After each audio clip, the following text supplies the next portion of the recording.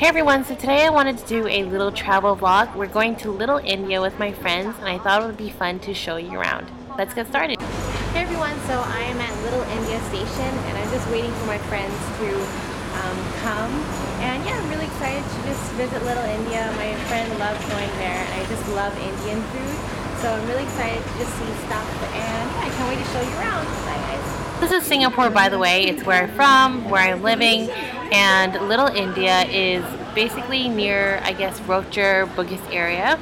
And you just have these little pockets of Indian restaurants and Indian shops and everything, and it's just really fun to kind of explore. This is Delhi Restaurant. It's our first stop, and we decided to first have lunch. I am a huge fan of Indian food. I love it so much, like chicken tikka, butter chicken and that kind of thing. And we started off with like some papadums and I don't know, I think this is like a parsley mint sauce, but it was really good. And that was just kind of for starters. And then came the mango lassi. Mango lassi is just kind of like this yogurt drink that really balances the spiciness of the food. And this is like a lamb dish, I think, like lamb, I don't know if it's kofta, but it's like a lamb dish. And this is of course the very famous chicken tikka. And they're quite spicy actually, full of flavor. This is amazing and very tender. As you can see, the chicken looks like that. And of course we ordered butter chicken, one of my favorite dishes of all time. It's like this delicious tomato kind of based chicken, curry kind of like flavor. It's very mild, but still like really flavorful. And of course this is lamb biryani. Biryani is like a mixture of like spicy rice mixed with meat, and yeah, that was lunch for us. I wish I could put you two on camera.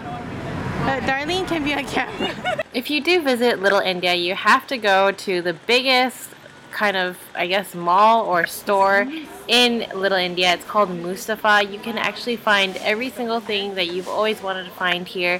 They have electronics to beauty products. This is henna or like hair dyes that are all natural. My friend really likes all natural products, so she likes to get a lot of the stuff from here, and she has a few recommendations, so that's going to be fun to tell you. And she's leading us to this place where she always gets like these like face masks, and these are like grounded up either dal or turmeric and spices that you put on your face after mixing it with like water or honey.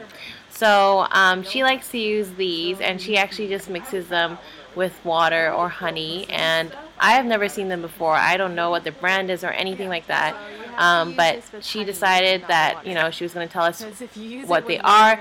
And this is turmeric, which is like really quite a good, apparently quite a good like disinfectant for your face, especially if like acne and bacteria. This one is like the other one was like a gram dal.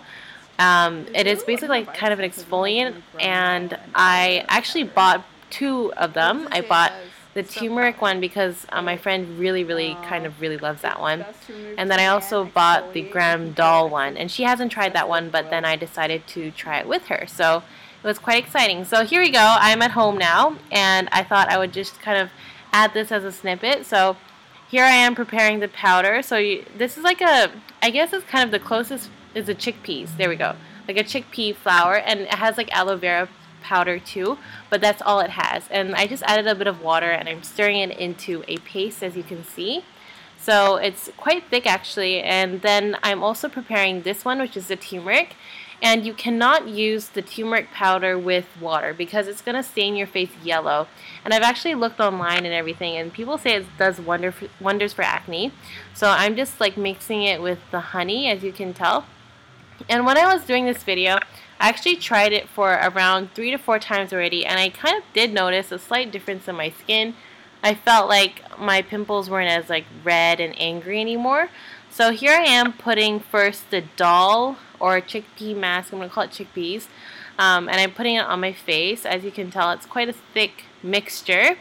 The reason why I don't put the turmeric mask straight on is because I'm just scared it's going to turn me yellow actually. So I actually put the chickpeas on first, and then I put the turmeric on top onto my trouble spots. So my trouble spots are my T-zone and around my mouth area where most of my, I guess, pimples live. So I'm just, this is what it looks like. And then when it is dry, like after you leave it for probably like 5 minutes, it turns dry, and then you kind of just rinse off everything, and your face feels really clean. We're in the perfume section, and Rinku says that. What did you say? Oh my gosh, you're not gonna be in it. You just say something. Okay, they're cheaper than normal. So. Everywhere on Orchard. From everywhere on Orchard. You guys, we're at the hair section. Oh, it's not really the hair section. It's more like dye your hair section. But henna is great for your hair because it's natural. It won't damage it. And it conditions. It has like all these natural ingredients that really benefit your hair. So I recommend it. I've tried it. There's so many brands to choose from. Don't use these because they have like PPT, or I forget. It's like some kind of chemical which actually dyes your hair. Get the organic one, or like the natural. So this is the organic one. Yeah.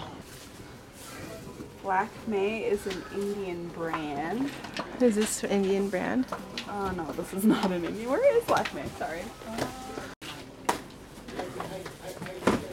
Yeah, their eyeliners are really good. Their pencil eyeliner? Yeah, but if you go to India, it's like $20. You can buy this it is for 20. like $2. Oh. She's not gonna go to India. Oh, true. Oh wait, yeah, I do know what they are.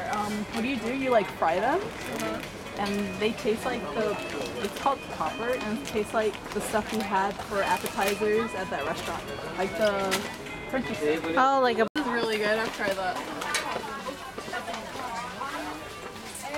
Oh, you want Indian snacks, right? Come over here.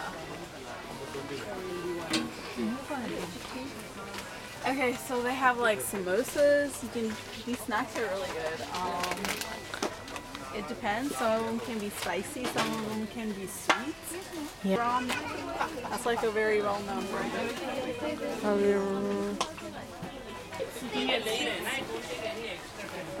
What's your favorite one? Oh, this one's really good. That's delicious. I like literally ate the entire half.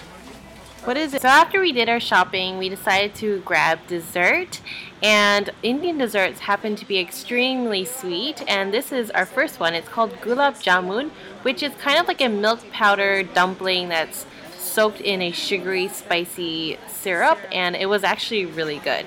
And then we hopped to another place to look at the jalebi. I think it's pronounced jalebi, but basically what it is just these kind of swirled up, deep fried, I don't know, kind of like donut crispy orange things. It's really hard to explain actually. Ooh, it's so sticky. Yeah, it's really sticky. You need to wash your hands. I have wet wipes. You guys can just use Easy? it.